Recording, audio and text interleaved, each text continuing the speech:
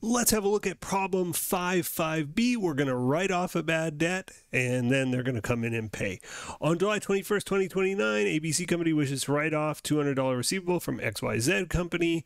Record the journal entry to write off this receivable. Okay, so July 21st, my birthday, very important day. We want to write off receivable. So what do? You credit the accounts receivable from XYZ Company.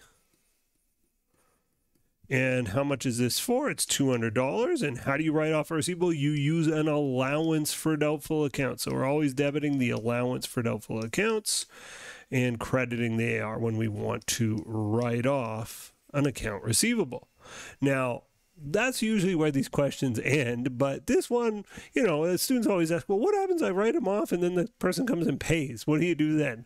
What you don't say is, oh, I wrote you off already. I don't want your money. No. We'll take your money. So on September 15th, the person shows up with some money and we got to do some quick accounting behind the scenes. We go, this one was a bad journal entry. Let's pretend it didn't happen.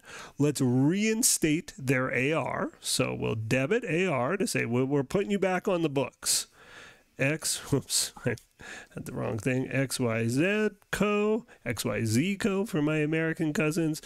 Debit AR 200. And we credit the allowance. We say, we never used that allowance because that's allowing for people who aren't going to pay. Well, these people are going to pay, so let's use the allowance on somebody else.